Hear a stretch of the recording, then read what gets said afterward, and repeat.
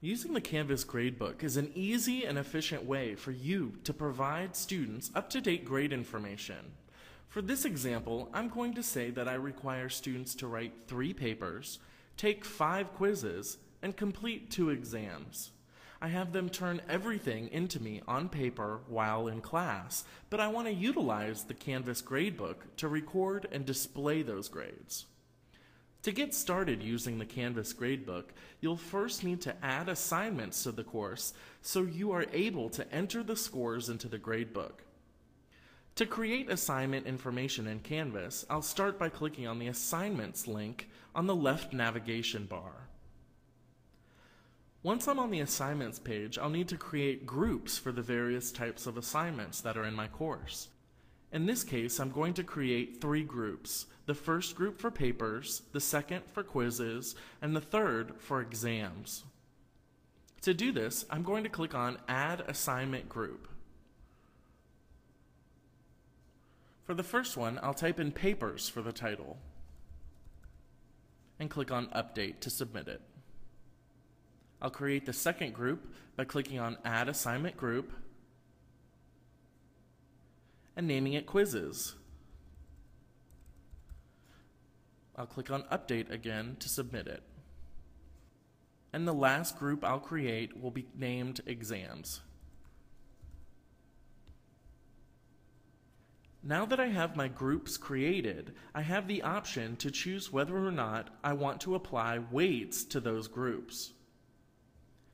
In this example course, papers are worth 45%, quizzes are worth 25%, and exams are worth 30% of students' overall grade. These 3 groups will account for 100% and the total final grade for the course. I'm going to check the weight the final grade based on the assignment groups box, which will give me the option to set how much each of the groups are worth in the final grade. If my course was based solely off points, I don't need to check this box.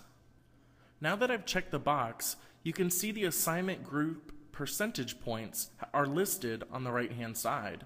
I can simply go over there and change those to what my syllabus says.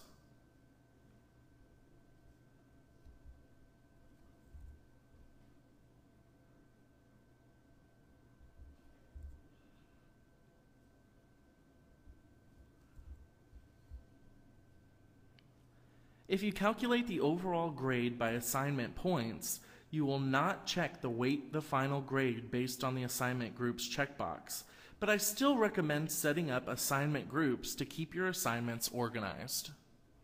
Now that I have the groups weighted, I can start creating the assignment placeholders.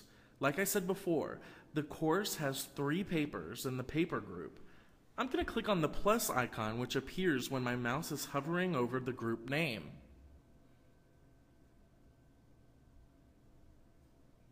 After I click on that plus icon, a new assignment appears. I'm going to give the assignment a descriptive name that corresponds to the name of the assignment on my syllabus.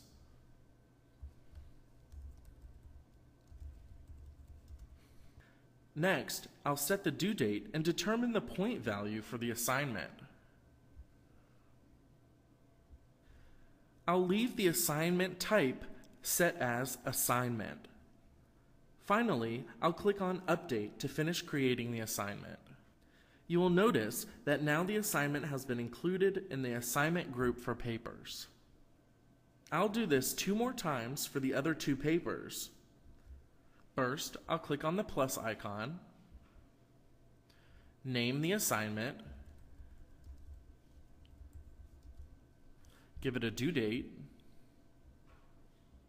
and point value. I'll leave the assignment type set as assignment and click on Update.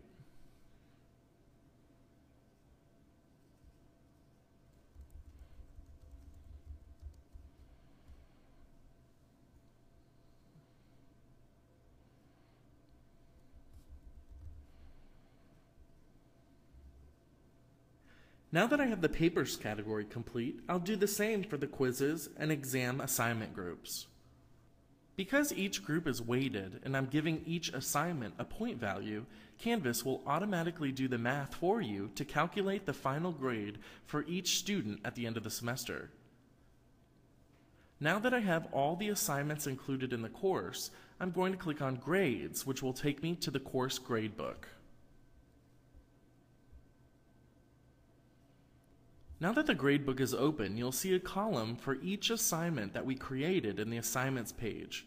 Your students will be listed on the left-hand side, and you can now simply enter the grades for each student by clicking on the corresponding cell in the gradebook table and typing in the score for each student.